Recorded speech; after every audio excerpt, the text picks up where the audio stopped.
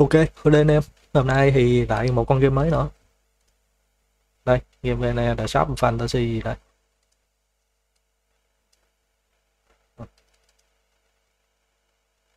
Hình dạng của sư tưởng tượng à. Này, mình sẽ nhập vai một thanh niên, một ông già chứ. Giờ không còn thanh niên nữa, tóc trắng như này. Nên là Jules Verne phiêu lưu về những nguy hiểm ẩn giấu ở Hemega. Hemega có là hình như một vùng đất dưới đáy biển hay gì đó. Nhớ lúc trước đọc đâu trong tiểu thuyết rồi. Đây là một thế giới song song tuyệt vời được xây dựng từ chính trí tưởng tượng của anh ấy. Khám phá các đồ mở phá bí mật thì ngày muốn Atlantis trùng hành. Đây, game này thì lúc trước đã nhắc đến vài lần rồi.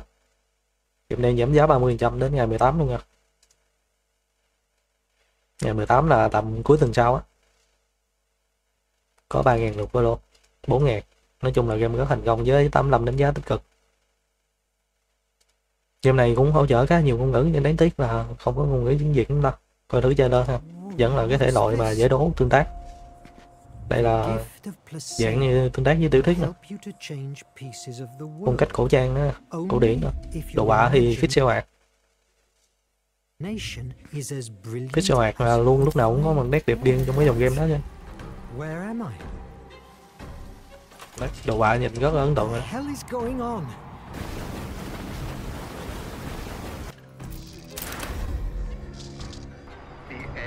The nation is very close, Verne. Let's take the artifact and forge a new world. Are you with me, brothers? What do you fancy more? A quick death beneath the sea or a long life of tortures at one of the nation's penitentiary mines? Move!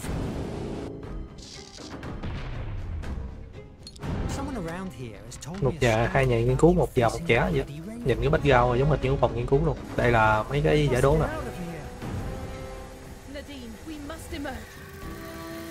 Không biết có yếu tố hành động hay là gì không, hay là chỉ tìm đường đi thôi.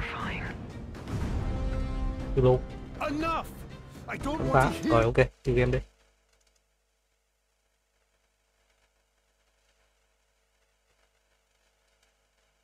Quên tắt Steam Overlay nữa.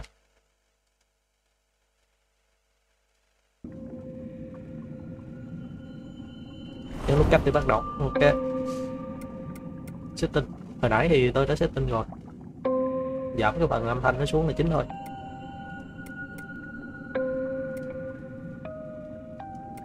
Ngôn ngữ thì chỉ có tiếng Anh, hiển thị phụ đề. Ngoài ra nó còn một cái setting phông nữa ở đây. Để pixel art hơi khó dòm chút, nhất là anh em chơi trên mấy cái màn hình mà không chuẩn. Bỏ hai cái chế độ rung với lắc camera nha, cho anh em dễ xem tí. With time event là khi nó hiện ra.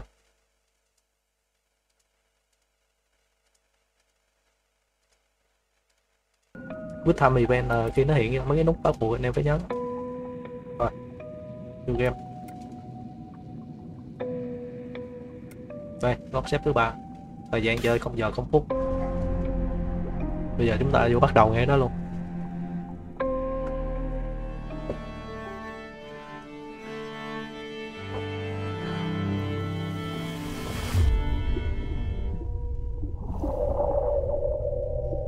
Game to beer.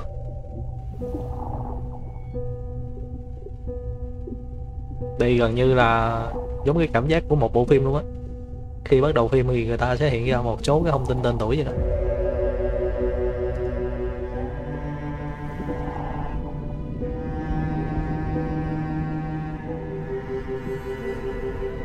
Đó, bắt đầu vào game giống hiện ra cái cảnh như tên phim luôn.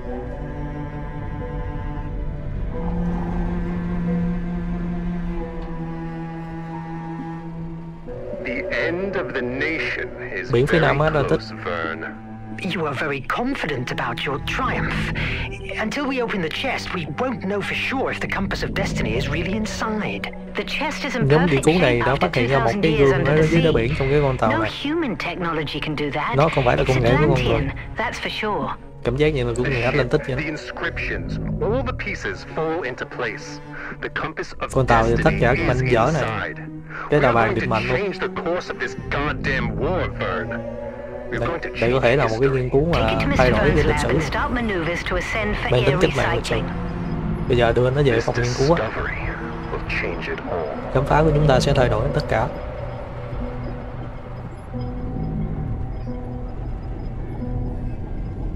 Cái gương này sau 2000 năm mà nó vẫn còn giữ được cái hình dạng nguyên vẹn đó kìa, gần như không có tổn hại gì luôn. Thì như mấy bộ phim diễn tưởng Pháp vậy gì đó, cứ mở cái gương ẩn ra. Đây là chương 1,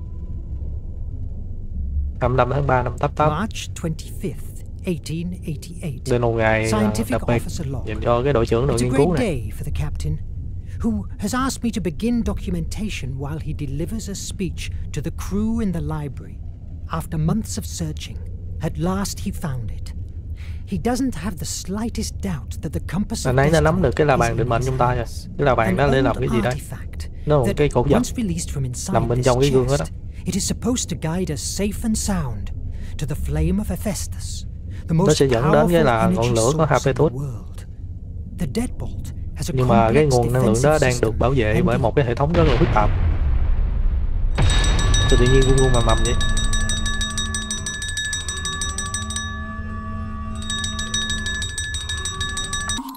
Khoan, tiếng game lớn quá.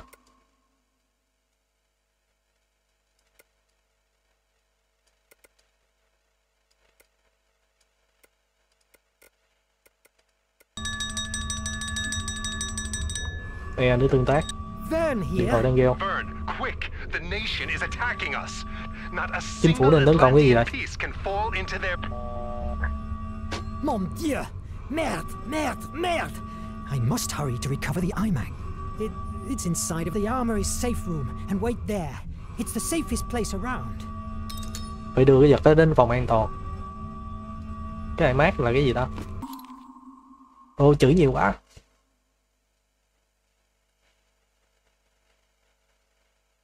Đây là nguyên cái tiểu sử của vật phẩm luôn.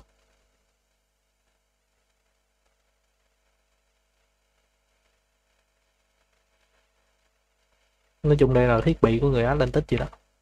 Ok. Mình còn tương tác được cái gì ngoài cái điện thoại không? Giờ nhấn cửa mở. Ủa, không phải cửa thang máy à?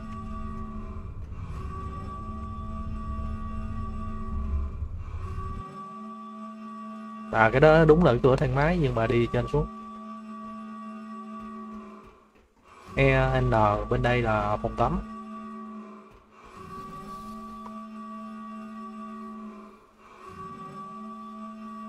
Nautilus rồi quái vật biển khổng lồ. Anh em nào chơi liên minh điện thoại chắc biết cái con đó đấy. Con cầm mỏ đeo á. Cái gì? I must hurry to the armory. I must hurry to the armory. Chủ yếu mình phải đi tới Amogi. Đây là cái cầu thư viện Medbull. Thì chắc không phải bên đây quá. À, bản đồ đây. Mình thì đang ở cái chỗ mà dưới chữ exit. Mình phải đi qua trái 2 lần. Đi qua Nemo, đi tới thư viện, đi xuống phòng CO2.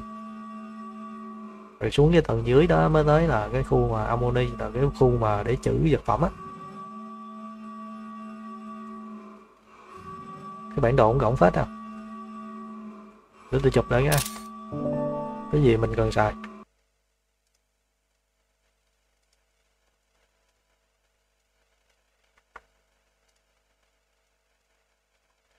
Để bên đây.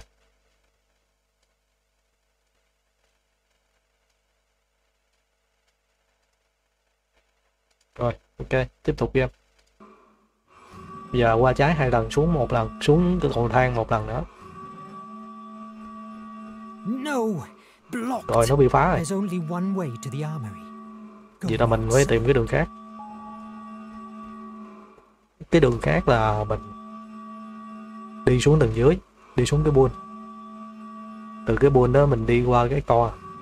Từ cái co mình lại đi xuống cái khu bảo trì. Rồi đi lên cái phòng giáo sư, lên tới workshop, rồi đi lên Amor. Ok.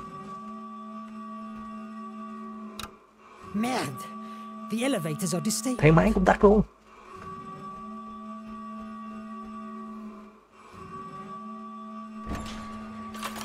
Đi cầu thang bộ rồi. Rồi đúp.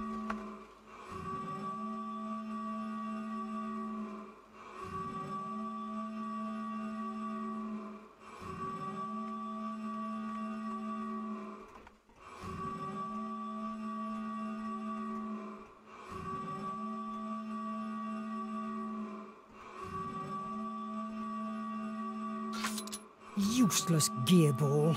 Why don't you open? Cửa cũng không mở nữa. Giờ mình lên tầng trên. Trong ngoài đường nào mà đi vậy?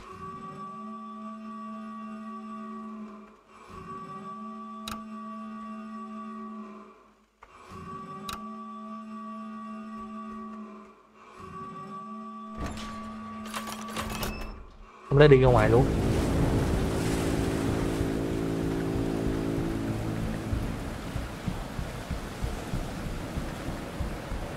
Wow, nhìn con tàu vĩ đại phết á.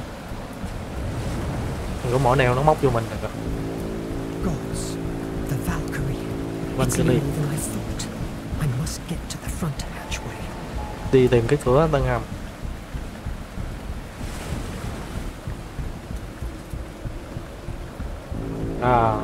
Khi phải tránh ánh đèn đó để tránh bị lộ.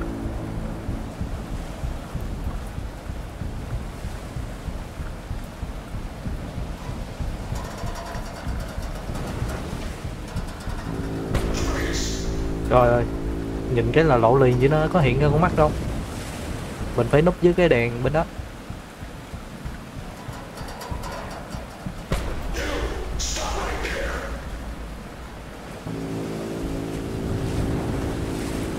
Rồi, thu đèn về đi.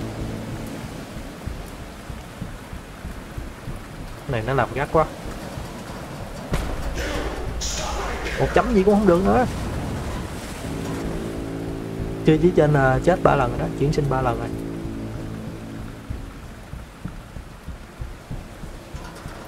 Đây, đứng đây, đứng đây. Đợi nó nhá cái đèn qua mình mới đi được. Rồi nhá một cú nữa, đưa lên luôn. Hút cái đỉnh đầu đây. Rồi, giọt. Đứng đây. Đưa qua.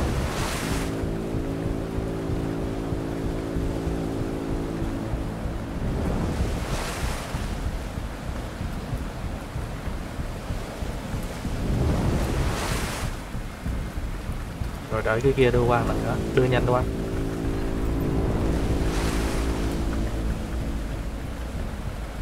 Rồi giọt.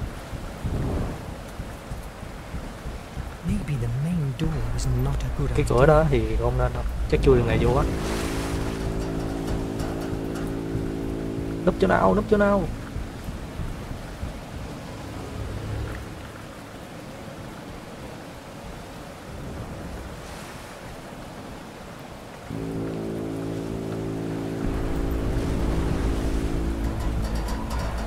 Đây, đây, đây, đây, đây.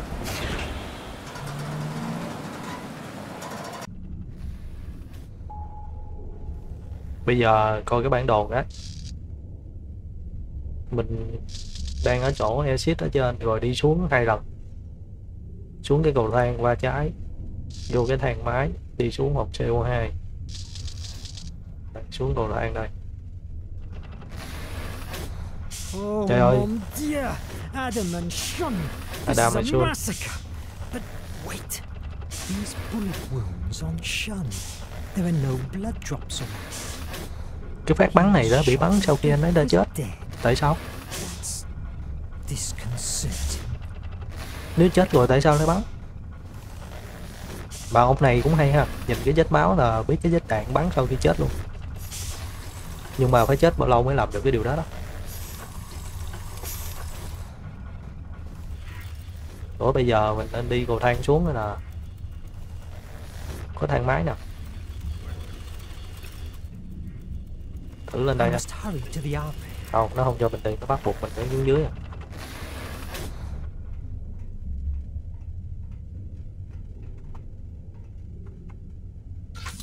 It's jammed. I have to go down to the armory.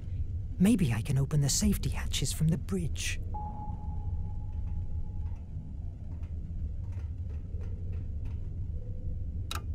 These elevators don't work either. Đi đến cầu. Cái cầu nó nằm ở đâu mới được?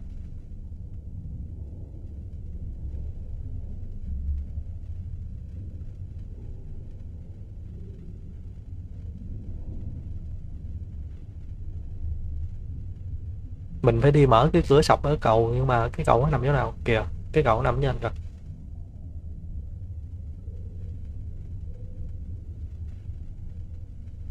Vậy là phải leo lên trên lần nữa.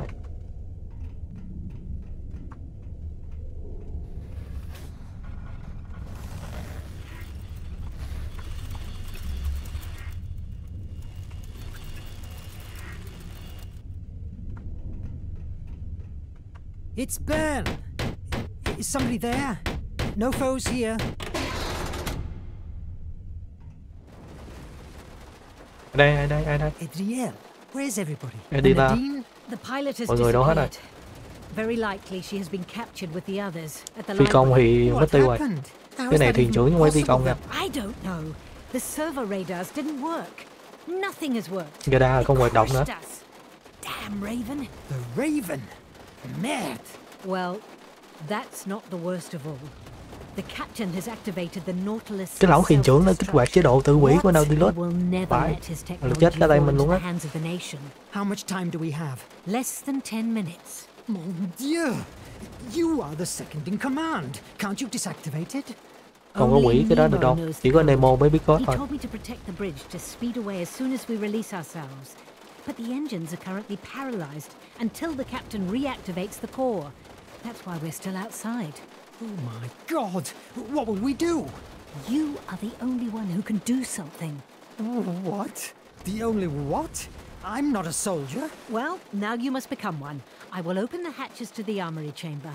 Once there, take the iMag and do whatever you can to save the Nautilus. But the iMac? It's not a weapon. We barely know how to use it or what it can do. What if it sinks us? What do you fancy more?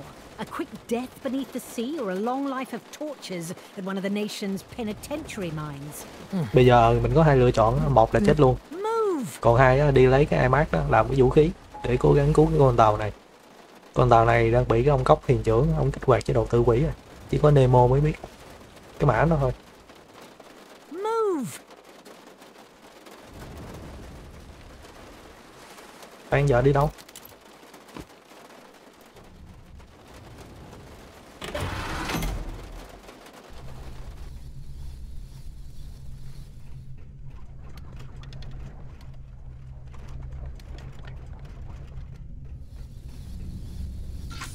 I still have some stuff to do. Lại bị kẹt.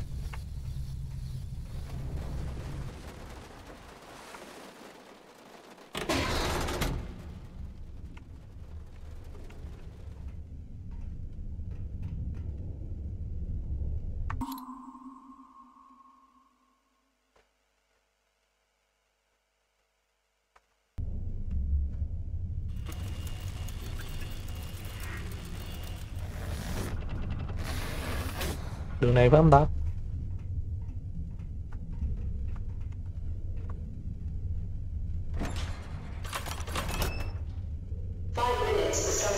Rồi 5 phút nữa bắt đầu quá trình tự hủy. Vừa lòng di chuyển đến nơi an toàn. Yeah. Mandia đó hình như là tiếng chửi tục.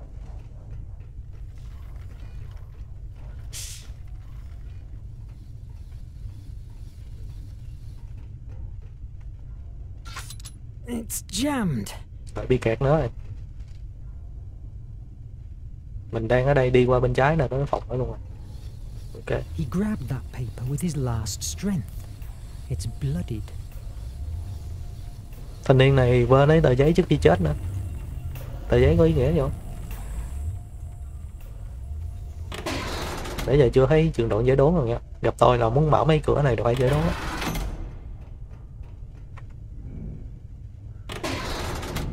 Đây, mình đến chỗ cái giường. Mấy con ngọn đuốc. I'm coming, I'm coming. Đang tới.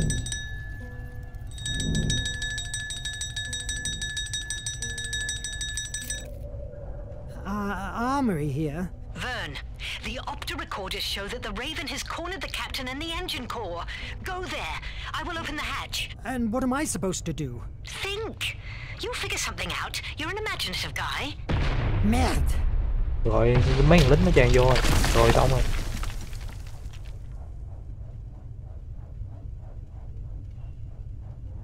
Làm sao?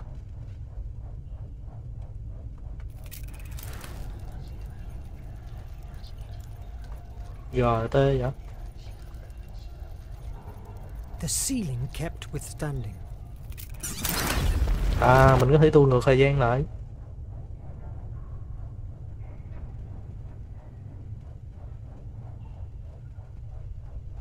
Nếu chọn sai thì cái iMac đó chỉ thu lên một thời gian ngắn thôi.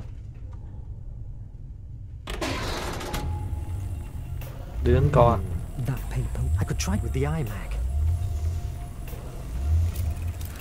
Mình có nên tua về để đọc tờ giấy không? Before dying, he released a paper he was holding in his hand.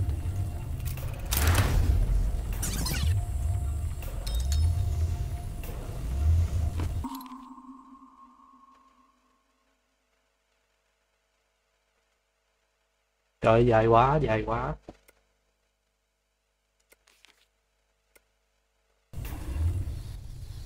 Trong này có gì đây? Nhìn nó ngộ vậy. Bây giờ đi đến cái co là đi xuống tầng dưới xong rồi xuống một tầng nữa. Nhưng mà thang máy đi không được. Đi cái co thì chỉ có đường đi bảo trì vô thôi, nên không có đường nào khác ngoài cái đường này.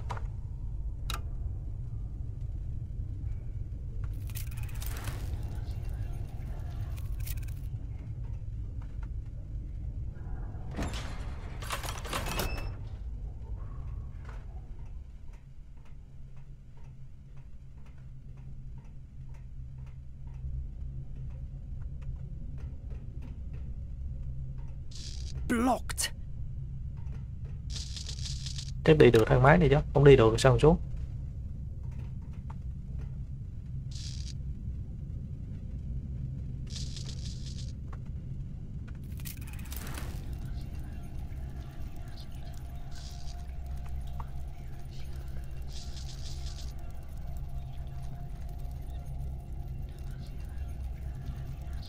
Maddie is so good stacking supplies that not even the bombs could have moved them. Rồi. Chưa được nữa hả?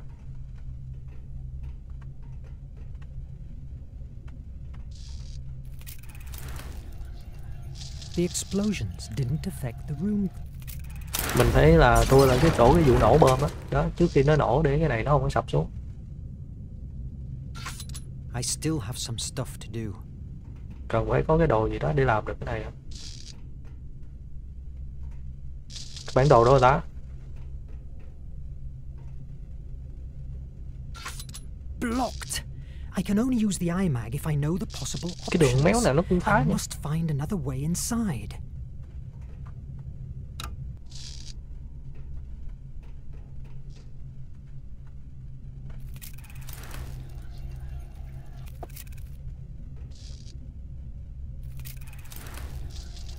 Before dying, he left the emergency hatch open.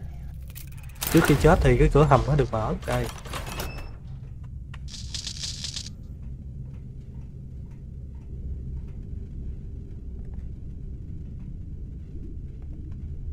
Fire at will. Watch the flanks. Tụi nó đang xả súng ở trên rồi. Come on, protect the core.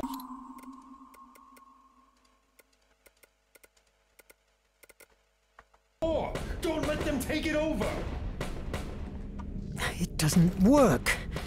It must have run out of energy. I could fix the electric Mình board. phải sửa cái bảng điện này mới được. Nút A D để di chuyển, nút cách thì để chọn. Nhưng mà làm sao để nó hoạt động mới là vấn đề nè.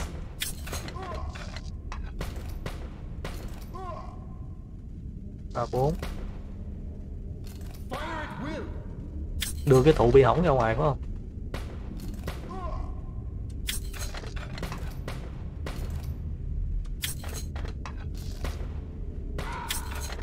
Yes. Nhanh lên, cứu Nemo thôi.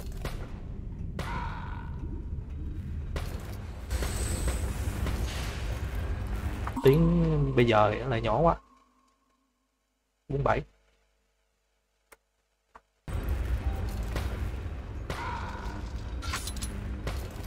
Mình mới lấy cái gì ta?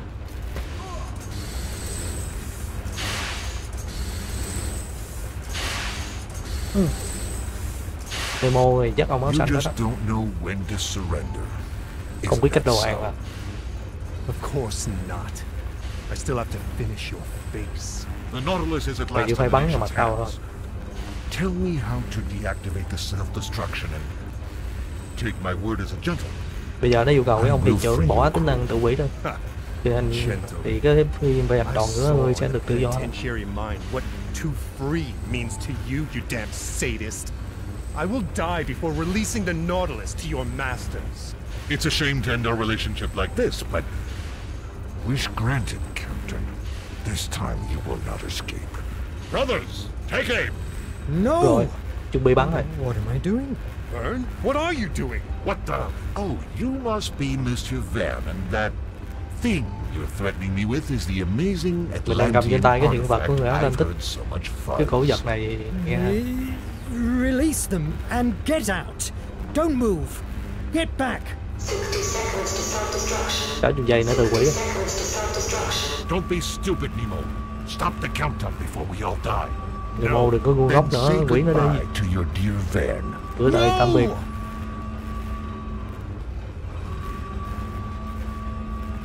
Nhấn chính xác cái nút ếch trước khi cái thời điểm nó quay lại hả?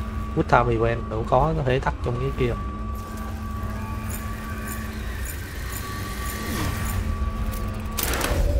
But what the... Again? Mình thua hơi nhiều rồi. No.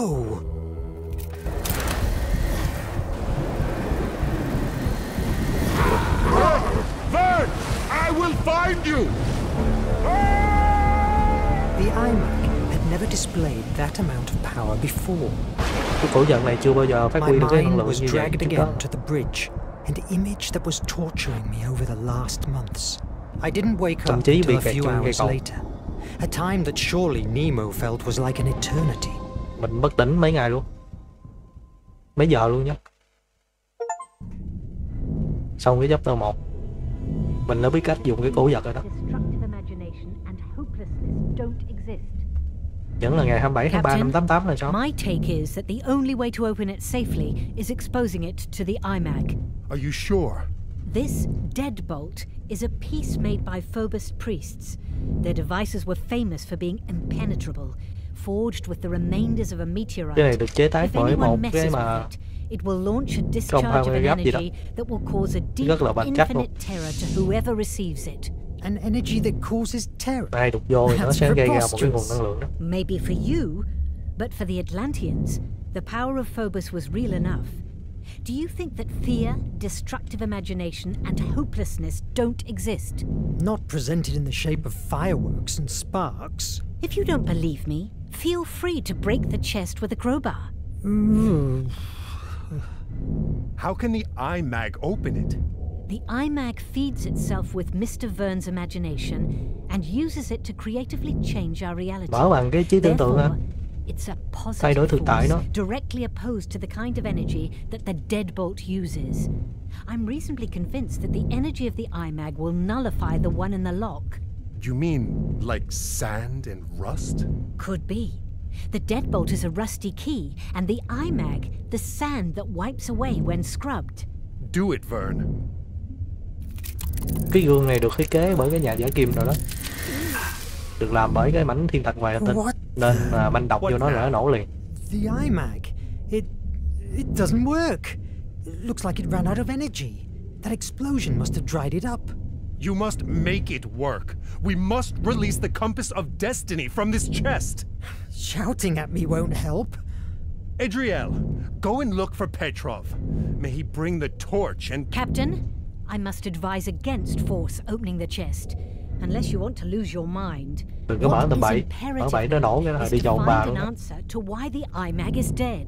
If you have any theory, spit it out now. It's possible that, given that the Có ý iMag kiến gets gì its cứ nêu energy ra from thôi. the imagination of its host, the problem isn't Bây giờ mình inside phải your dùng cái trí mind, tưởng tượng Verne. thay đổi cái thực tại để mở được My cái gương. mind.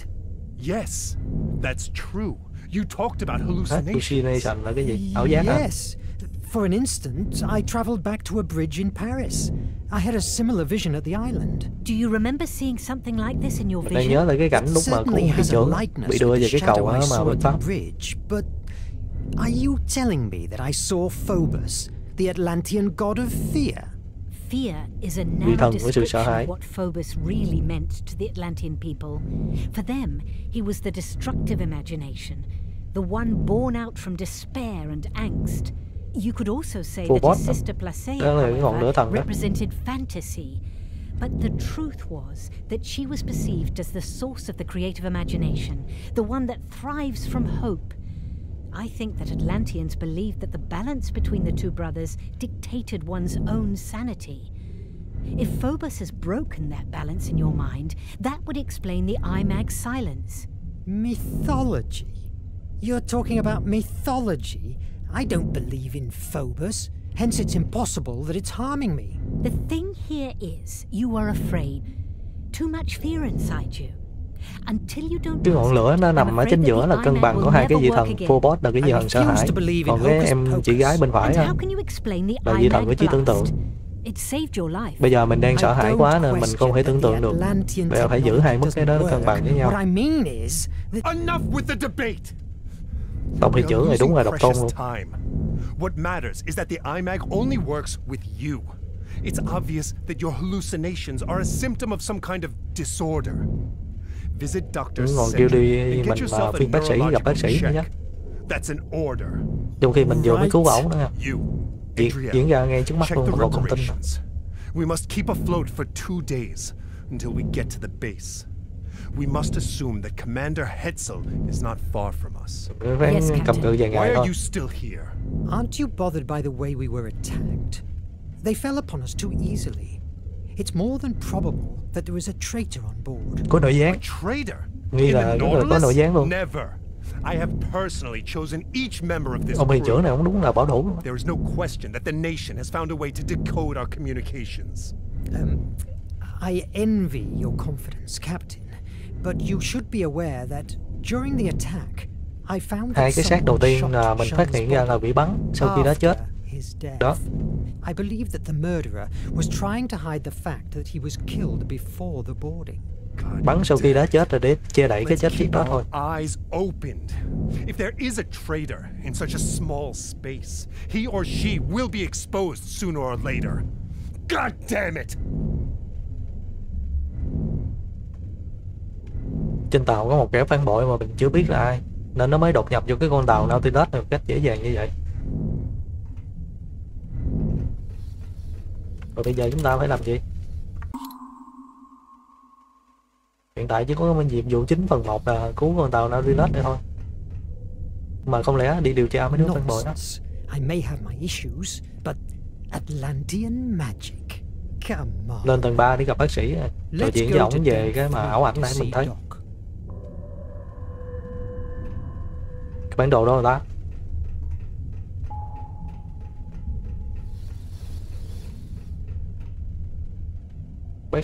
Bác sĩ này nằm ở phòng nào mà tầng 3 đây đây. Nó nằm ngang cái khu bảo trì đấy. Đi qua trái 2 lần tới vòng CO2, đi thang máy xuống.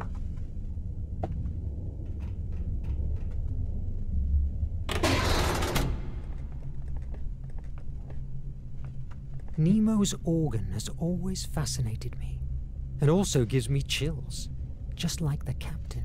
Cái này mà là cái bộ đàn không á hả? Mỗi cái đàn không mà thiết kế gì đó à? Ông thuyền trưởng này chơi sang bãi ra thiệt á. Con tàu thì mỗi cái diện tích nó đều rất là quan trọng luôn. Ông chơi cái đàn cái hết nửa màn hình đó luôn.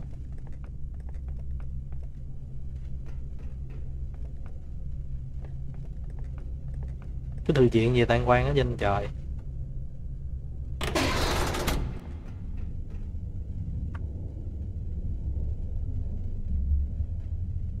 Đi qua đó mới có cái cầu thang đi xuống. It doesn't work. I can't reach the sick bay. I'll go to the bridge and see if Nadine can help. Nên hỏi em Natalie cách sử dụng cái thang máy, sửa được cái thang máy chưa? Mr. Verne, don't come any closer. These carbo exhausts are quite damaged. I will, but what about you, Sumi? Don't worry. I'm used to it. and it takes a big deal of carbon dioxide to... Will they hold until we reach the Cái ống base? này nó đang thi công nên I'm rất là working nóng. on it. Đụng vô bê bạ thì có thể They bị bỏng. must hold. Without them, we couldn't breathe. I'll stop bothering you. Good luck with that. Em lại tên là Thanks. Sydney phải không? I will need it.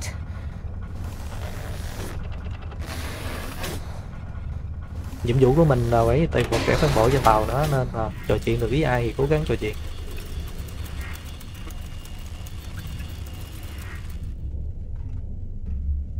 Cái gì đây?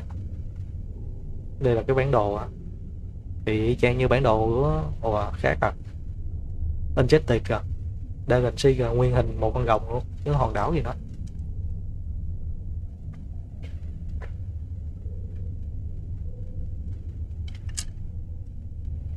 Anh em nhìn hướng đông bắc á, hướng này á, thấy cái hòn đảo hình đầu rồng không? Đây gần si á. Rồi với mà mặt trời trỗi dậy nữa chứ. Mỹ thì nó vẫn nằm ở cái ốc đảo bên trái.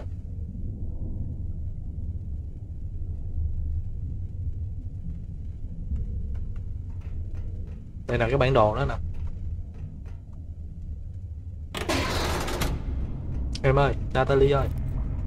Jules, good to see you. Bữa nay đi nè ơi. Nadine, I'm glad you're alive. I have a big headache thanks to a rifle butt, but I'm Tôi đang in rất one là đau place đầu nè. not like this melting piece of junk. It is still a striking piece of junk. That's because I'm the one who steers it, babe.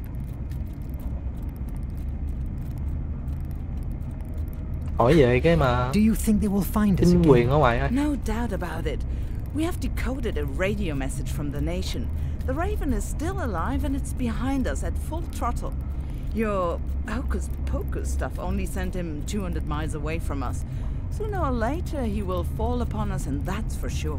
If we keep ourselves underwater, he won't find us.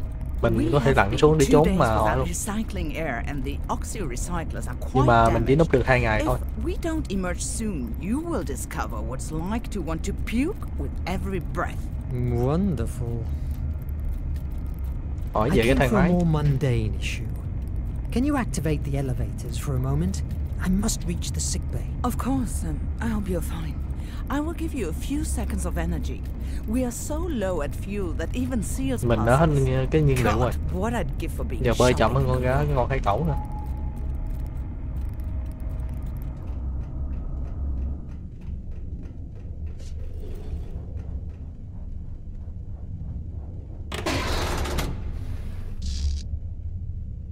Vô thang máy rồi, xuống gặp bác sĩ Đốc. Đốc co. Hồi nãy mình xài cái khiêu đó là mình đẩy nguyên cái băng đó về bên kia, cách mình 200 dặm luôn. 200 dặm là chắc hơn 300 km đó, nhưng mà nó tiếp cận mình sẽ rất là nhanh chóng sau đó thôi. Mình có thể lặn dưới nước để trốn, nhưng mà trốn cùng lắm 2 ngày là hẹo. You are here. The Nemiagram isn't prepared yet. Come on in. Make yourself comfortable. How are you? I felt better before my conversation with Nemo. He's getting more nervous each day. That happens to all of us.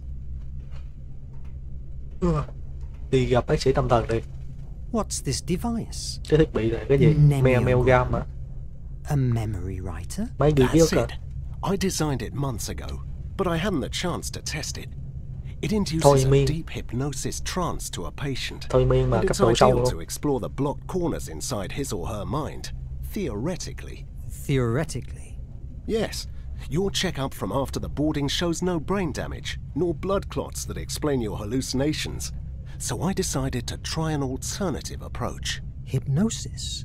Why? The Trước iMac đó and thì you mình are đang khỏe linked mạnh by nên không có chuyện là não bị imagination. tổn thương gì đâu. That sounds terribly unscientific. Call it in brainwaves or whatever you like. The undeniable matter here is that the iMac only works with your brain. The Raven attack provoked a trauma, and because of that, the iMac doesn't work anymore. And how is this machine supposed to cure me? It will not cure you. My intention with the Nemiagram is to discover what happened to you at that island. Mình thì không phải bị You nguyền have đâu. told me Chủ many yếu mình muốn times tìm hiểu that cái đó although thôi. you don't hold any Bị nguyền memory thiệt of là that về thần kinh luôn episode, à. you believe that there is where you found the iMac and suffered your first bridge hallucination. Cái này không chắc là ảo giác hay là ký ức của mình đó. You experienced at the island Đó. holds the answer. Ông này ông đang nghi ngờ là mình đã trải qua cái việc đó nữa là ký ức á, chứ không phải ảo giác mình And the tưởng tượng ra. captain's concerns. A very interesting hypothesis, but frankly, Doc, are you sure that you aren't going to fry my brains? Nướng thì em game đây thôi. Theoretically.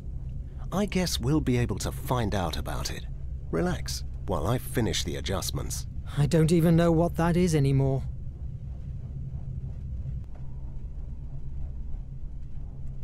Someone around here has told me a story about you facing the bloody raven years ago. I don't know who has told you such a stretch of the truth. I just have seen him once, from away, and he still froze the blood in my veins. It was a long time ago, in India, in a village in the middle of the jungle. Ấn Độ, một ngôi làng ở trong holding rừng. our position in front of the nation's advances until the raven and his echo guards arrived. How do you think they have found us? We didn't emerge for 3 days. I've been at war too many years to still believe in coincidence. Trung Quốc là gì? Did you analyze Shun's body? I believe I saw something. Something that didn't match the scene, right? He didn't die from bullet wounds. Lethal head injury. My suspicion, somebody attacked him from behind before the nation's boarding, and then shot the body to blend the murder with the other deaths. That night, he was on bridge duty, and mysteriously, servo radar stopped working. Someone in the crew is... You should discuss these matters with the captain. I am just a doctor. My patients are my mission. And right now... Ông bác sĩ này cũng không biết cái chuyện mà thằng Sinh nó bị bắn chết trước khi lên đây nữa. Let's begin. Focus. Tell me about the bridge. It's a bridge. Con game này nói chuyện liên tục luôn à. Paris, I believe. Mist surrounds me. I have a strange feeling. What? Because there is someone else here with me. I have felt that very same presence before, at the island, before the Nautilus. Mình đã từng thấy cái thần mà phê nốt trên hòn đảo trước khi đến đây rồi. It's difficult to focus. Everything began 6 months ago. 6 tháng trước, lúc mà cái tàu mà Annabella đó bị chìm.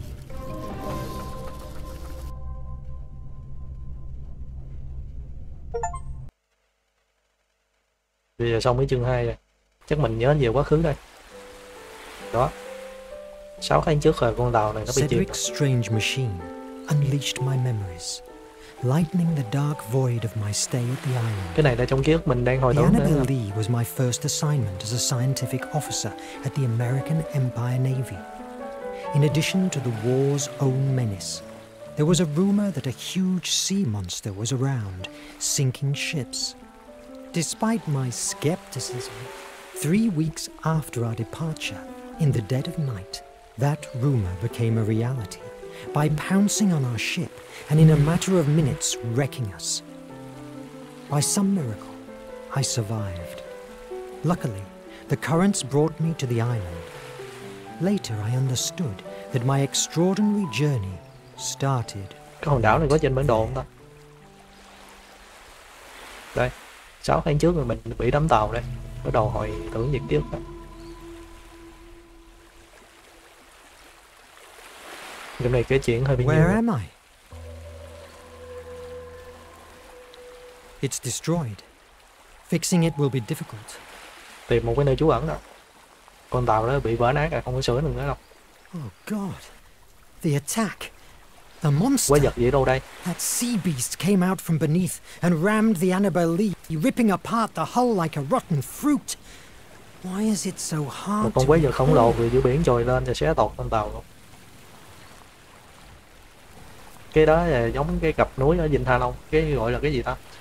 Cái gì Phu Thê đó. Hai cái núi Phu Thê ở Vịnh Hạ Long đó vậy. Bây giờ nghe nói nó bị xói mòn dữ lắm này, đang trùng tu There's lại. no sign of life. Maybe I will find someone inland. Cái hòn đảo này có thể có sự sống luôn đó, nên đi tìm nó thôi. Hồi nãy nói về cái lý thuyết giấc mơ á, và trong cái giấc mơ anh em là những khuôn mặt nhìn thấy trong giấc mơ của mình á, đều là những khuôn mặt mình nhìn thấy ở ngoài. Chứ bộ não mình là nó không có sáng tạo ra cái khuôn mặt mới đâu, cứ chỉ gọi là ký ức đó thôi. Nên thành ra mà lúc thanh niên này dịch chuyển mấy anh kia nhìn thấy đang đứng trên cái cầu ở pha ghi gì đó, nói chuyện với Phaenos là cái nỗi thần sợ hãi á, vị thần của nỗi sợ hãi á, thì mới đầu tưởng tượng là lúc trước mình đã gặp vị thần rồi chứ không phải là do mình tưởng tượng ra. A petroglyph. It's ancient. It must mean something. Cái này là trên đá à? Hình con bướm. Rồi ok. Dưới này là có cái gì, tờ giấy gì này? An old letter. Một bức thư cũ. Seems to be written by an outcast. It must be important. Dược phẩm quan trọng. Bức thư ghi về quái vật là ngày 19 tháng 9 nha.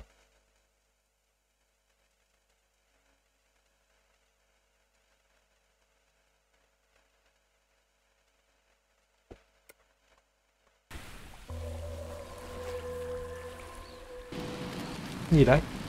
À, đẩy lên chắc để leo lên á. Đi tìm một cái mảnh bức thư thứ hai là cái nhiệm vụ phụ thôi.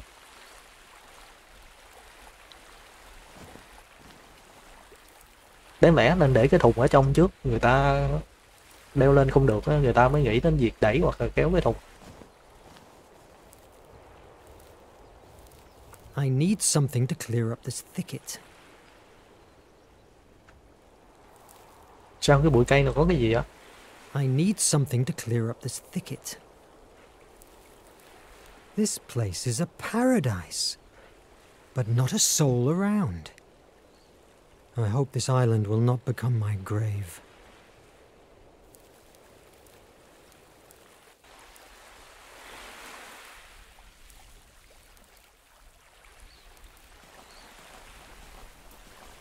There's something written on it. Có gì, có chữ gì đó In trên đây. this place, I arrived on September the 30th of... Tôi đã đến chỗ này vào ngày 30 tháng 9. Nhưng mà không thể đọc được cái năm nào. Hồi nãy là năm 88 nha. Hồi nãy là ngày mấy tháng 3 năm 88 quên rồi ta. 18, 17 gì. Another petroglyph. Cái mảnh The khắc đá khác. symbols are different. Ký hiệu này, ký hiệu khác rồi. Hồi nãy con bướm, bây giờ là cái gì hả? A former inhabitant made it. I hope that if Cái này he's có dấu still hiệu của sự around, sống rồi nè. he will be friendly. Hy vọng là cái người đó thân thiện thôi. However, it's been a long time since this was built. It might work if only I could find a tackle. Cái này giống hình con sóng hay là con ốc sên vậy đó. Lên.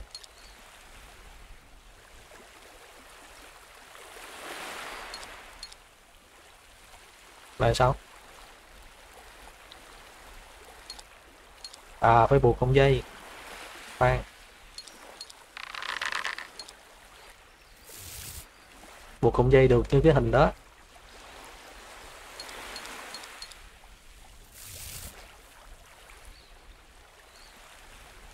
Từ đó mình sẽ buộc từ dưới lên hay trên xuống?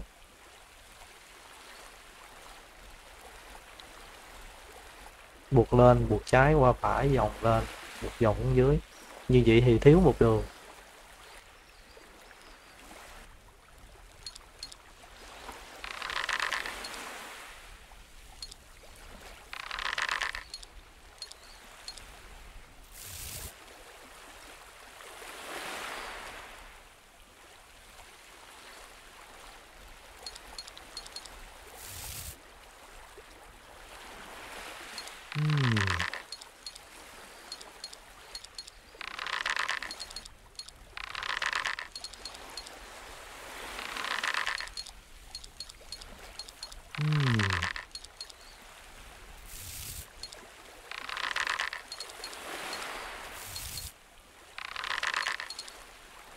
Sao chứ đó? Cái dòng đầu tiên là đúng rồi nè. Đầu tiên kéo lên nè. Xong rồi dòng xuống.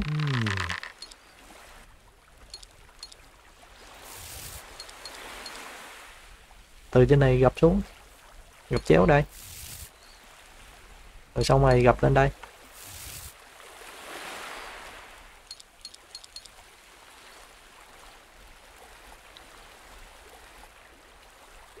Yes.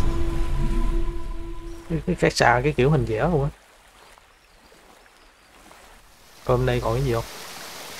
I need to break the lock. Cái này bị phá rồi.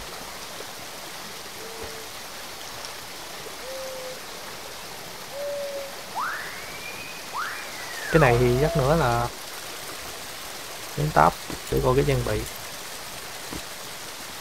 I need to break the lock. It doesn't work.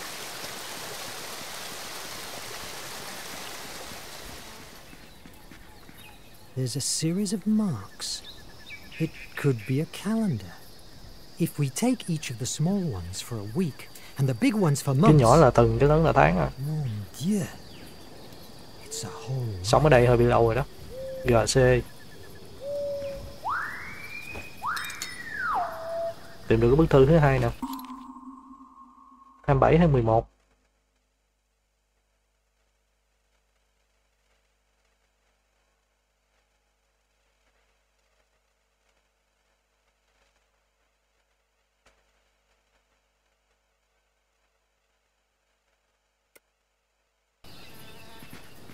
Thạch Niên nó sống ở đây không biết bao lâu rồi.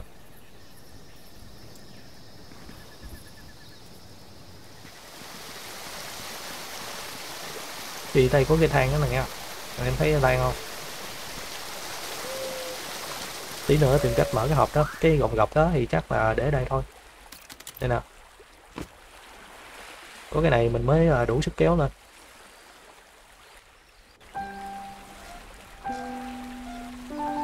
Mới có cái vụ đứt thang máy á. Rơi thang máy ở đâu ở tỉnh ngoài. 4 người mà 3 người chết tại chỗ luôn. Không phải gọi là thang máy mà chính xác hơn là cái thang nâng. Cũng dùng một cái gọng gọc kiểu này nè, nhưng mà không có dùng dây leo, không có dùng dây cáp. Họ dựng thẳng một cái trụ lên luôn.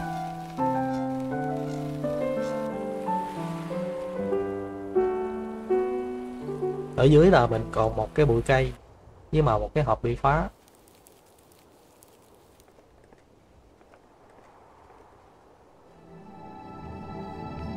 Đây là cái góc nhìn toàn cảnh.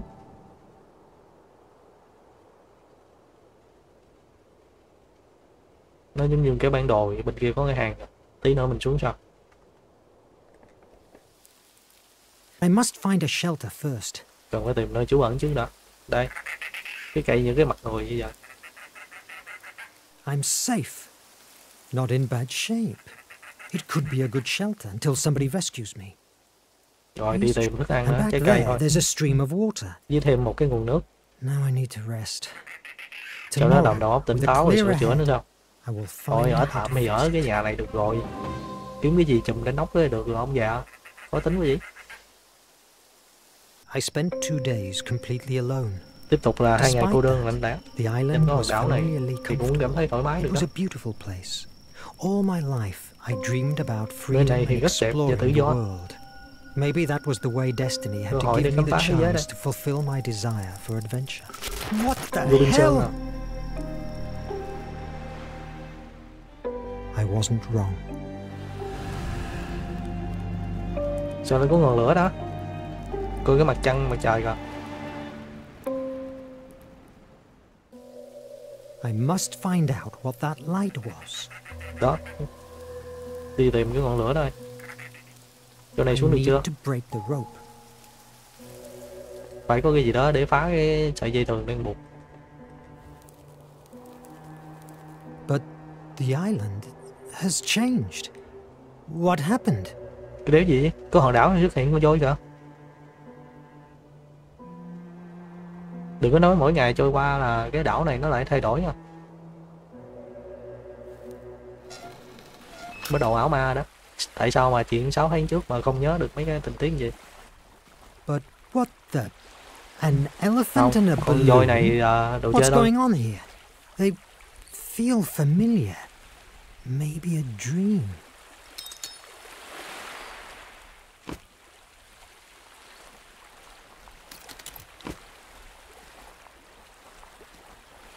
Voi này voi dạng kinh khí cầu á. Gì đó? Edgar Allan Poe, Alexandre Dumas, Victor Hugo. Những cái tên nhân vật này Never chưa từng heard nghe these đến bao names giờ. before. Victor Hugo mà chưa nghe không cốc. How strange. They don't look like they have been dragged here by the sea. Where do they come from? What's going on here? Compagnie parisienne de l'électricité? That can't be.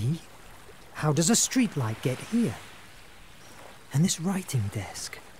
Again, it's weirdly familiar. Cái ông này nhìn cái gì cũng thấy quen á chứ. Ông bị déjà vu à.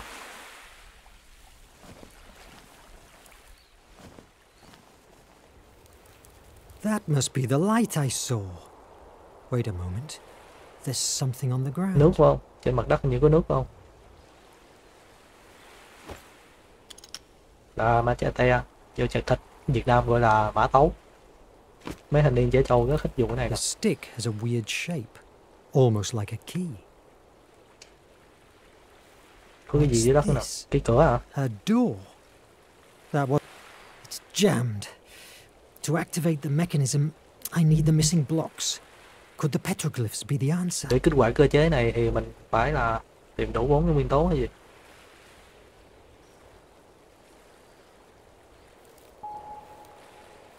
Đây, lấy dao I chặt need thịt đây. something that can help me. Machete, mã tấu. Another petroglyph. The symbols are different.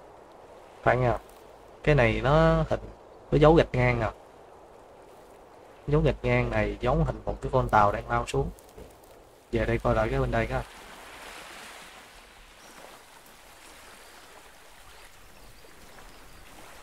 Cũng là dấu gạch ngang thành con bướm thôi.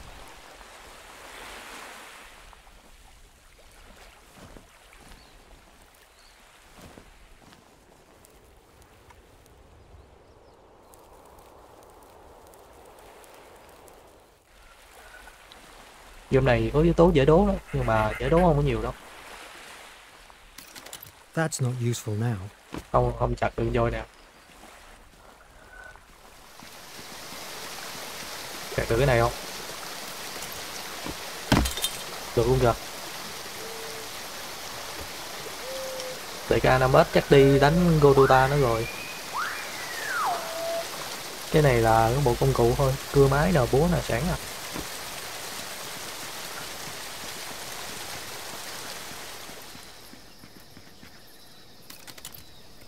That's not useful now. That's not useful now.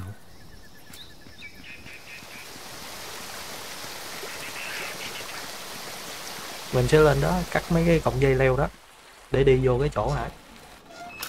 Cái chỗ mà mình nhìn có cái hầm đi xuống á. Thôi chặt cái cầu tự sát đi. That's not useful now. Không được. It doesn't work.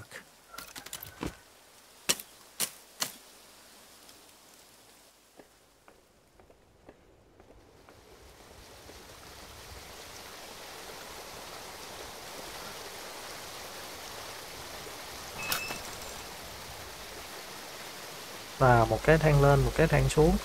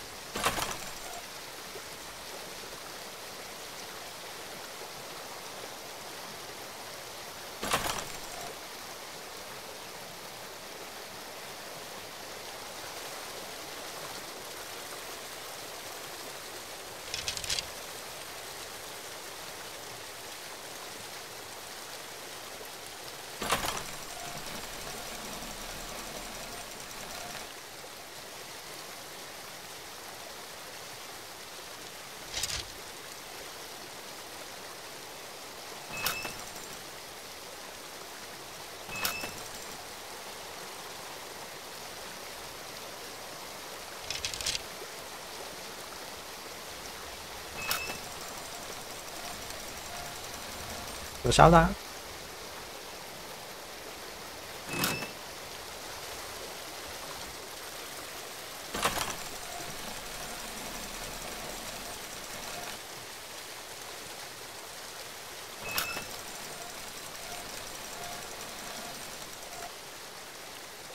Kéo cái lấy này nè. Xong rồi đẩy nó lên.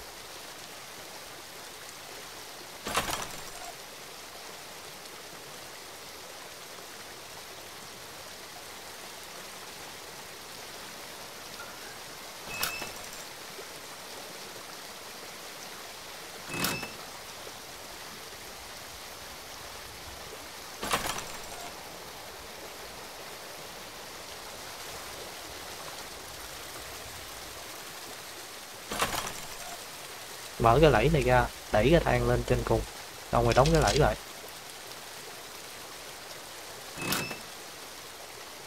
Đẩy cái thang lên trên cùng, xong rồi đóng cái lẫy lại, rồi đẩy cả hai xuống,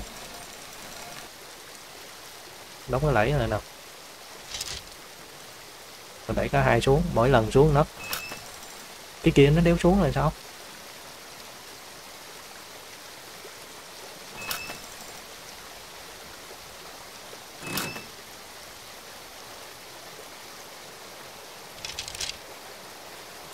Này nó xuống, nó xuống luôn đó. Chả hiểu thiết kế cái này là để làm gì đó.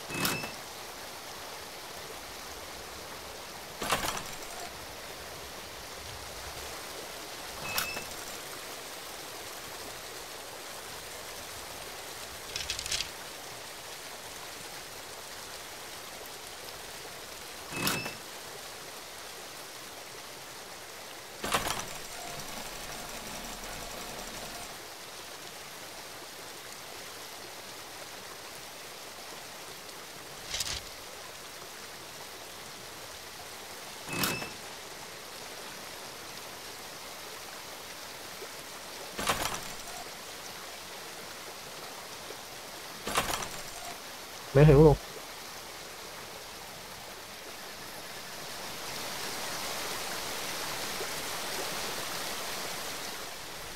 I need something that can help me.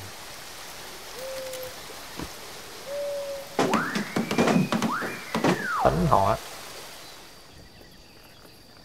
Another petroglyph. The symbols are different.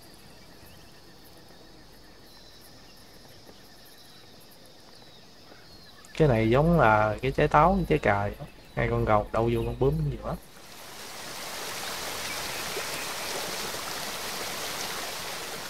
Chả hiểu cái kẹp than này để làm cái gì. Nè, thang máy nó có cái kẹp ở đây nè. Không biết tới dụng nó là gì luôn.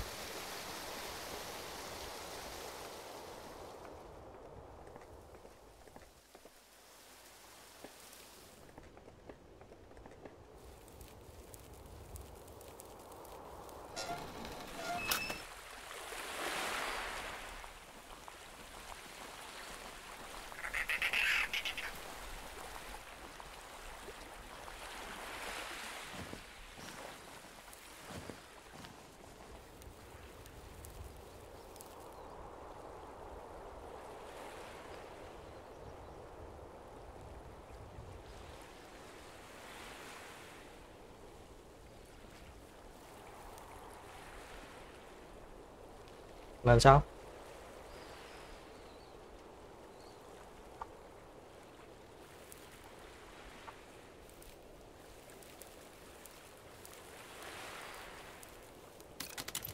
That's not useful now. Tìm đủ 4 cái mà.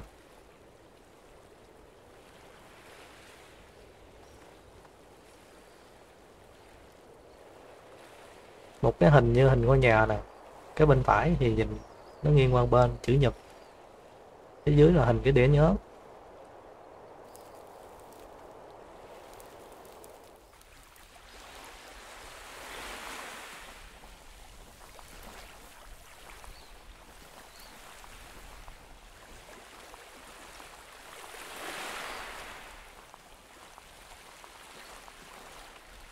It's destroyed. Fixing it. That's not useful now.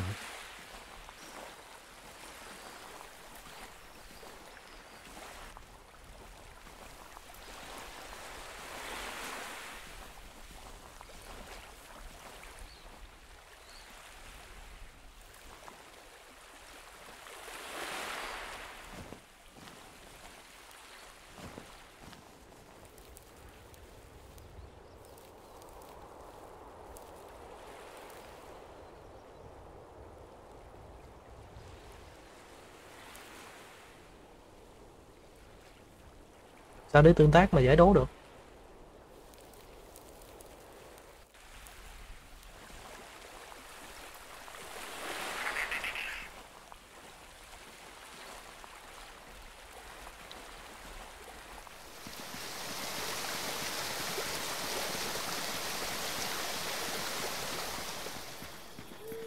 There's a series of marks.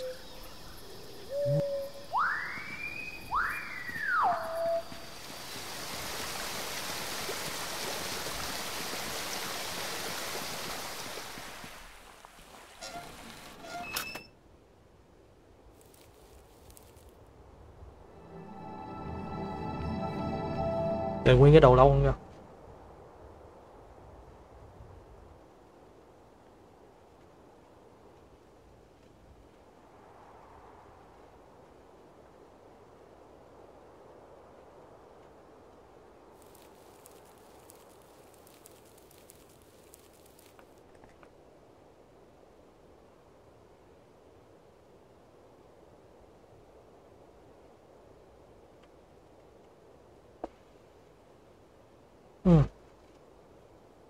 Không thấy cái gì lạ cả, chỉ thấy cái đầu lâu ở bên trái đó thôi, nhưng mà làm sao để vô được đó?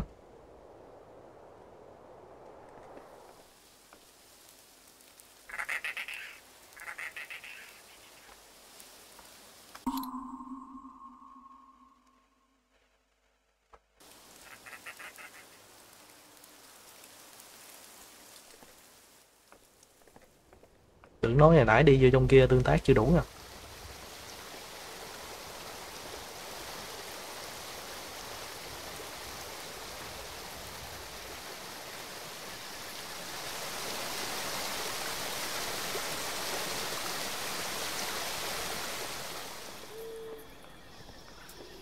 Trời ơi,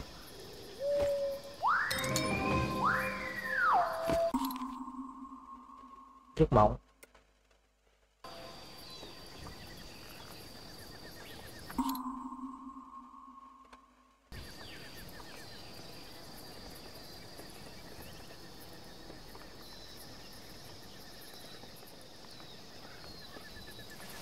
Trong này là không có vô được nữa, chỉ nhìn gì thôi.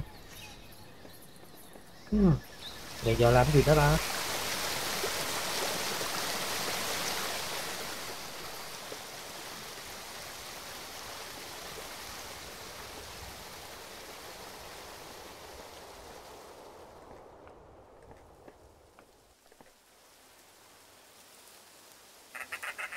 Chị ngủ được chưa? That's not useful now.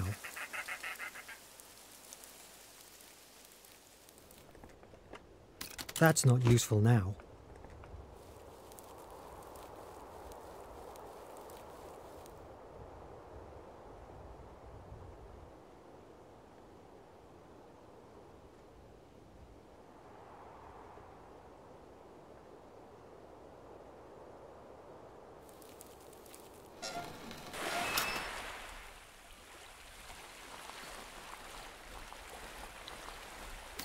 That's not useful now. Chặt cây dừa. That's not useful now.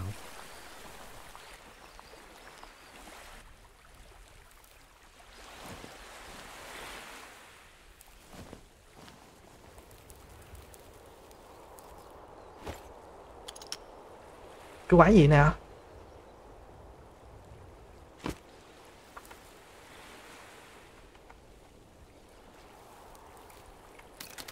That's not useful now.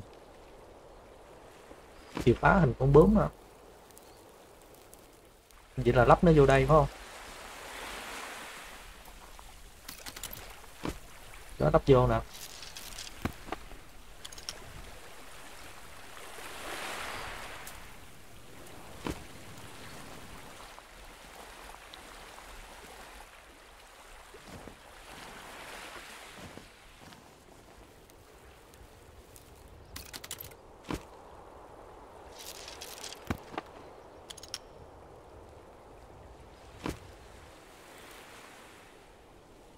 Trời ơi, đi đúc đủ 4 cái khuôn.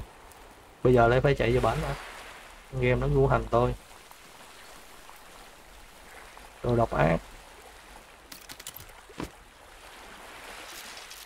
Tưởng giải đố nhưng mà quan sát tính toán như thế nào, hóa ra đi đặt vật phẩm vào vị trí.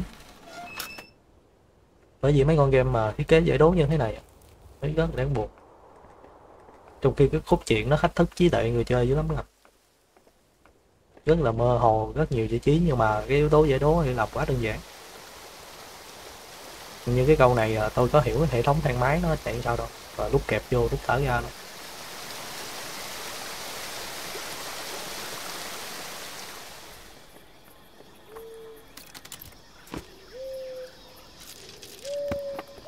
Now I have all the blocks for the door. Rồi, nó còn chỉ mình đi qua mở cái cửa đó nữa kìa.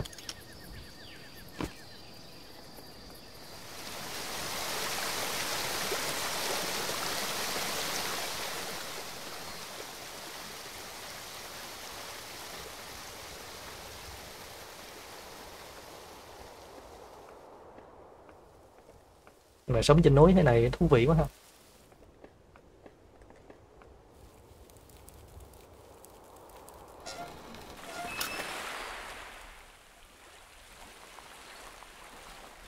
Chém voi đó nha. Voi thành đồ chơi, khinh khí cầu, đồ bông.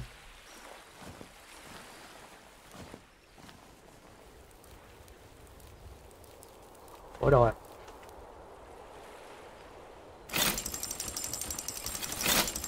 Như thế này đúng à?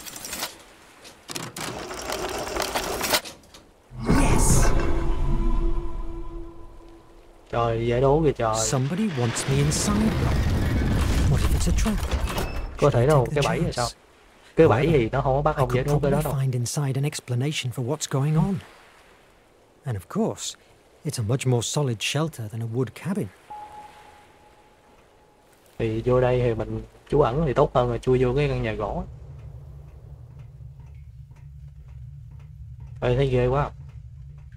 Lên. Có kim cương luôn rồi. Holy Antikythera mechanism! What's this place? This hasn't been built by some castaway.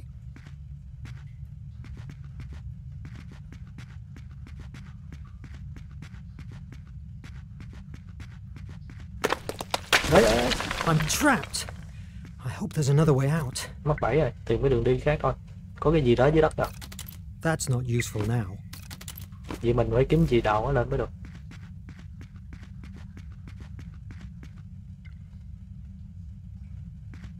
Bên này như cái bào thai đi trời. Hai cái khuôn mặt. Mon Dieu! What's going on this island? The Life and Incredible Adventures of Robinson Crusoe. Cuộc phiêu lưu của Robinson Crusoe Daniel. Wait a moment. I remember that. Robinson ngoài hang đảo hả? I've read this book a dozen times. My God! The letters, the Những lá thư cabin. căn nhà gỗ. These are elements of Cùng một that câu same chuyện. story. Thì ông đang sống trong thế giới ảo giác mà.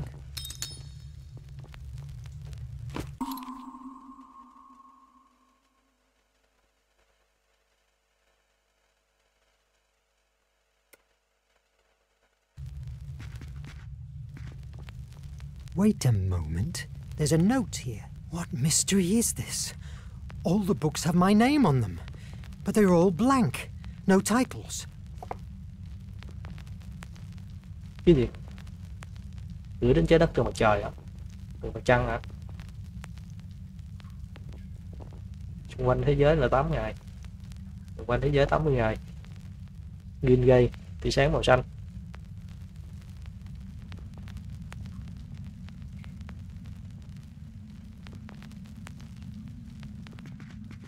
Ông này có khi giống là Aden Watt á, Aden Watt 2 hay Aden Watt 1 á, bị mất ký ức cái đầu bị nhốt vô cái chỗ như thế này nè, bắt ngồi gõ giấy viết ra những tác phẩm của mình, đến khi tỉnh dậy là không hề nghĩ đến có những tác phẩm đó luôn.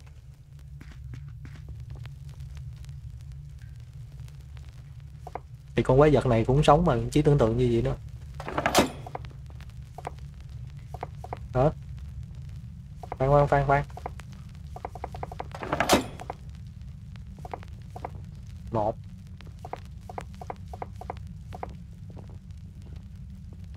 Từ từ phải có manh mối dữ kiện gì đó mới được. Nhấn lúc nào để vô cái ba lô ta? T, rồi với T.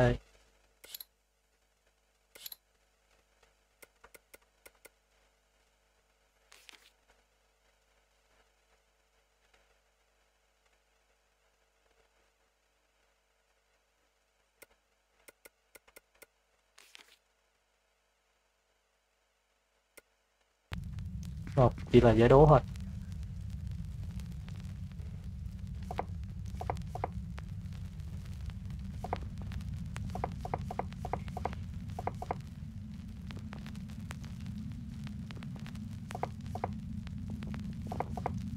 Đây, gửi đến trái đất của mặt trăng đây. 1, vòng quanh thế giới. 2, tia sáng màu xanh. Đây phải không? 3, quyết định volcano màu vàng núi lửa. 4, ok. Giờ tưởng có thăm sâu gì lắm, hóa ra là chọn hình. It's ancient Greek. The gift of Placeia will help you to change pieces of the world. Món quà của Pfizer giúp bạn thay đổi những mảnh ghép của thế giới. Is as brilliant as her flame. Lại là trí tưởng tượng và cái ngọn lửa nữa. What's this? It must be hundreds of years old. Sao nhìn vô biết cổ vật 100 năm tuổi rồi. Rồi. Tại vì TT Phật gặp vị thần Format. But what in the name of Medusa đầu rắn hả? But here again? What's going on? Did this artifact do it? What is this? Tìm cái lối thoát khỏi hang độc thôi. Mình có được cái vũ khí mới không? Không. Hỏi ba cha tay à. Wait a moment. The inscription. The gift of Placeia will help you to change pieces of the world. But maybe I could fix it with this devilish artifact. Vậy mình qua đây trước. Qua đây coi lấy được cái ba lô của con dây nè. Chữ C phải không? Ủa? Không có đổi được rồi.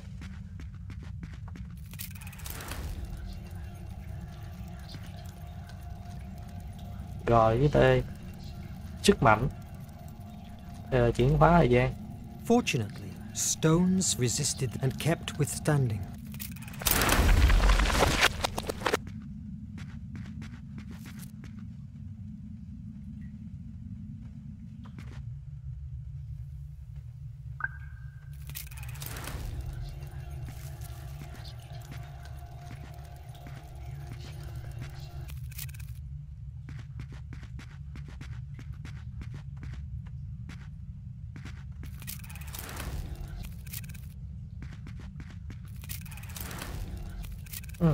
Chưa có sửa được cái chỗ đó.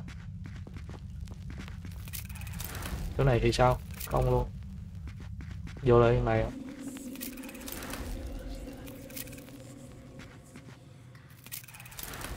Dưới đất nó có cái gì kìa.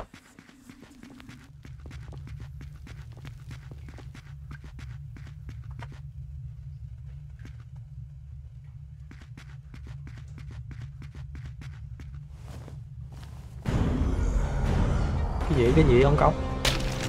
Ê.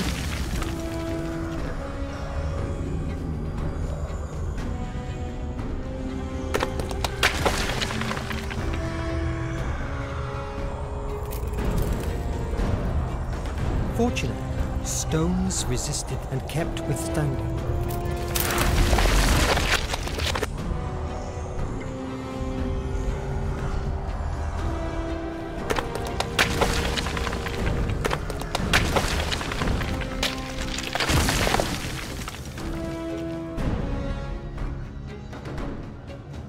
Rồi ở trên này có biến này. This is a nightmare. I must run away from this island. Maybe I could fix the boat with this devilish artifact. Đi tìm cái con thuyền đầu tiên á. Rather face the dangers at sea than stay trapped in this madness. Đi tìm cái con thuyền đầu tiên mà bị bể vỡ. Lúc mình không có sửa được. Bây giờ mình có cái cây mà đèn này mình sửa được rồi. Sửa cái này được không? Đèn này cho nó to.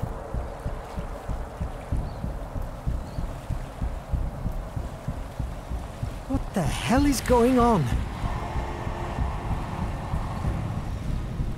Annabelle. Nhanh lên cụ ơi.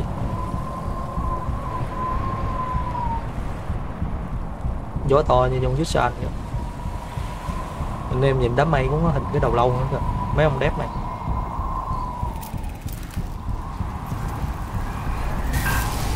Hết, bấm không kịp.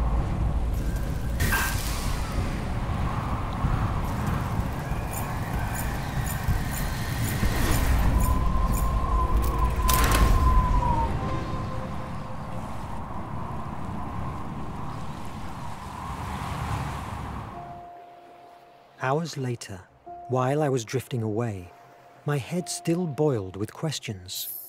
I could never imagine that my salvation would come in the form of the monster that destroyed my own ship. Rồi lại con quái vật phá hủy của con tàu Annabelle I nãy nào. discovered a new truth. It was a monster. Yes. Con quái vật thật sự. Made of steel. Nó được làm bằng sắt thép. À, con này là con Nautilus. Là cái con tàu của mình đó.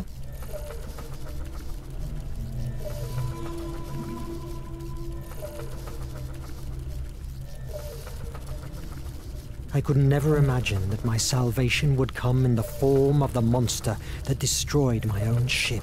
What a tale! If I hadn't seen the iMac working with my own eyes, I would truly believe that you, as we doctors say, were as mad as a March hare. Does something of this make any sense to you?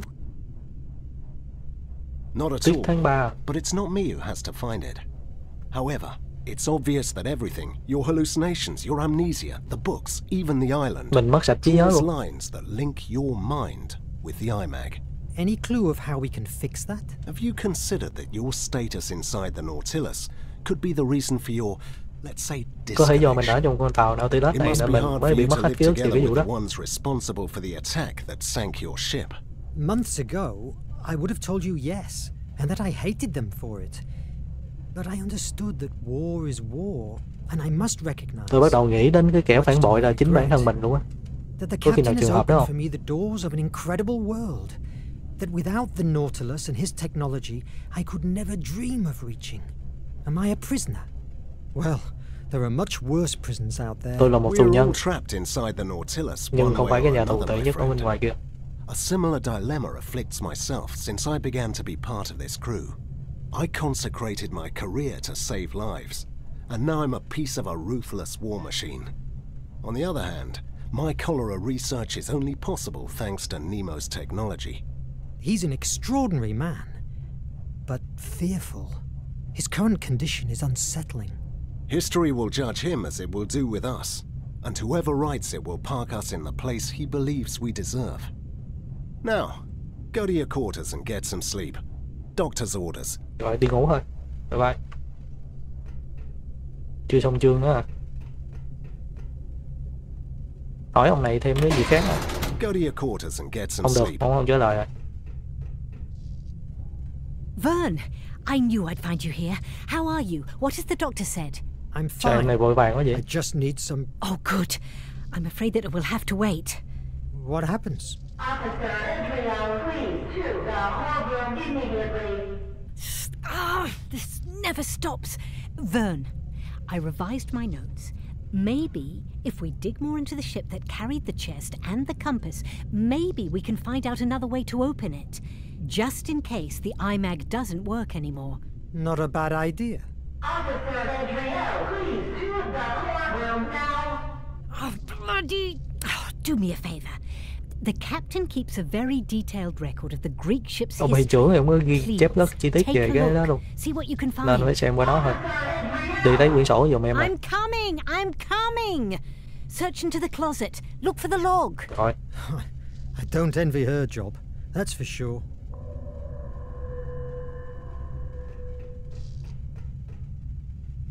Better if I don't bother them. My presence here is never... Ủa phòng mình ở đâu? God, the elevators are still working.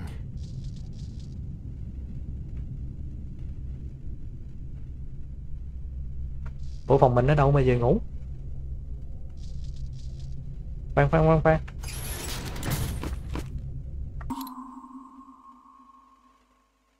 Đâu có còn nhiệm vụ gì nữa đâu. Chả hiểu sao cái menu này không thiết kế nút QR để điều hướng ở trên, mà lại dùng GT.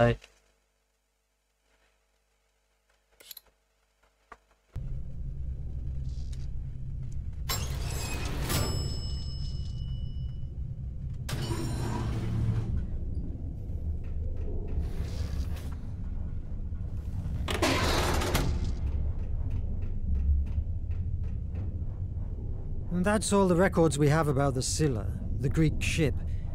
But these are the same papers that... Wait, what does this mean? This note. Important info in 399244219. 399244. Một trong những thiết bị âm thanh quan trọng. Giờ nghe tiếng ba cái tiếng đó ở phòng audio.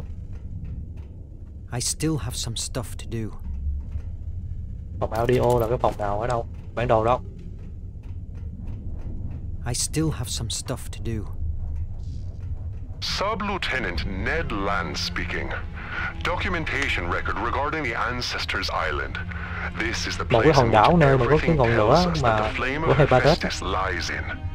It's not only protected by those so-called ancestors, but also it's nó nằm ở giữa cái khu nào đó center được định of a vị rồi. magnetic anomalies area that drives Giống navigation như thiết devices bị là mad. điên loạn And to đó. make matters worse, the island is also surrounded by huge currents. Cái hòn đảo đó thì bị bao making it quanh bởi cái virtually dòng chảy unreachable. lớn và cái sương Who's mù. this Ned Land? Cái Ned Can't Land hả? recall that name in the crew.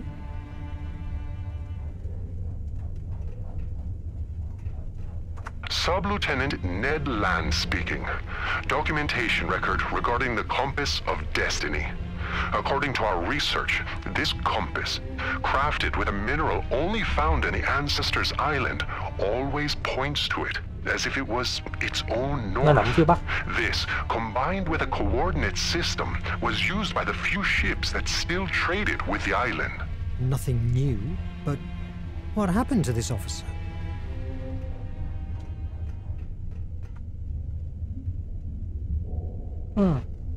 Phía bắc là chỉ có nét tệt Ocean đó thôi. Biển Bắc. Mình đang ở đâu chả biết nữa. Việt Nam mình là ngay dưới cái cặp con rồng không kìa. Ở cái biển Ấn Độ á. The Indian Sea á.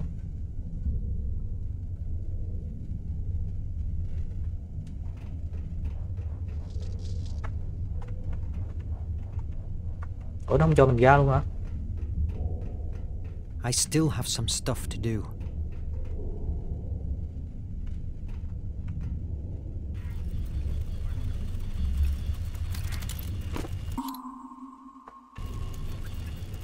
Sub-Lieutenant Ned Land speaking. Documentation record regarding the flame of Hephaestus. In historical records and legends, it is told that the Atlantean people found in the Ancestors Island an amazing energy, which they called the Flame of Hephaestus. Its implementation allowed them, in a few years, to develop unimaginable technology. It moved their ships and the gigantic machinery that built their Những con city tàu khổng and lồ, những harvested cỗ máy vĩ large đại crops. trên cái hòn They đảo đó. also created a system of extraction. I must record this here. Today, Đây. I Cái have này quan trọng found nè. something that it may change it all. I was with the communication system, routine maintenance, when I locked on a very strange signal. It sounded almost like a voice, but it was only noise. Hôm nay nghe cái giọng nói rất lạ, Oh God! giống như tiếng ồn. Captain has replied, and they've been talking Nhưng like he thuyền trưởng đã trả lời understood giống that như ông horrible ta sound. hiểu được cái âm thanh đó vậy đó. It seemed like they were talking about picking up a load at a certain point of the Indian Ấn Độ Ocean, Dương. and the captain was constantly repeating a name, Verne. I hadn't recognized the other voice, but I can't believe it. Nemo không phải Nemo kẻ is phản not a bội. traitor. I must confirm this before saying anything. We are about to dock at the secret base. If there's any evidence against Nemo, it will be there, in his office. I hope that they don't catch me, and that I'm wrong too. What have I just heard? Was Nemo waiting for me in the middle of the sea?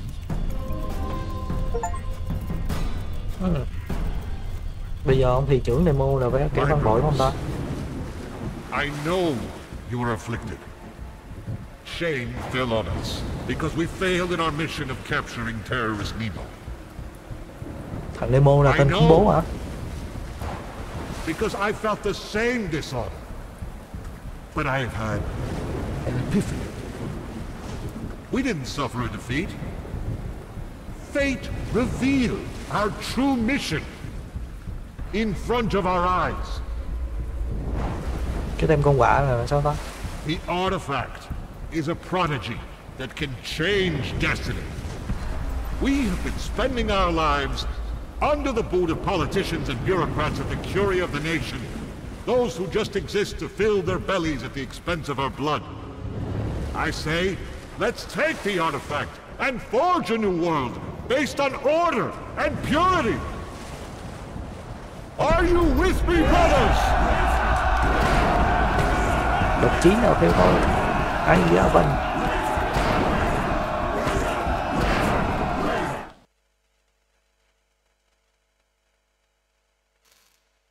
Those days, my sanity felt like walking on a glass floor. I discovered that no one in the crew had ever heard talk about Officer Ned Land. If that was not enough, the recordings disappeared and left me with no other evidence of it than my damaged memory. Somebody was pulling the strings of my fate. What did they want from me? I had to find out before it was too late. I could just follow Ned Land's advice. Search into Nemo's office and bring the truth to light. Whatever it was. Giờ mình vô phòng ông Nemo thuyền trưởng, tìm coi có bằng chứng nào ổng là kẻ phản bội không.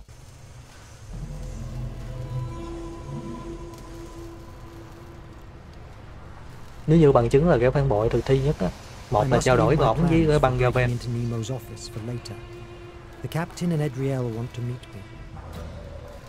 Một á là cái trao đổi của cái ông thuyền trưởng với team Gaven, còn hai á là cái hệ thống tự quỷ của con tàu là cái trò lừa đảo. Nhưng mà trước mắt thì mình đi gặp thuyền trưởng đã. Có điều hôm nay ngừng ở đây thôi. Chúng ta xong 3 chương rồi. Game này thì đau đầu quá. Chơi đọc chữ thì nhức đầu luôn á. Có xếp game không? Hay là tự xếp? Ok, cảm ơn anh em đã theo dõi. Game này thì chơi chắc phải lâu dài đó. Khi nào có thời gian rảnh thì tôi mới chơi tiếp. Không biết cái thời lượng game này là bao nhiêu.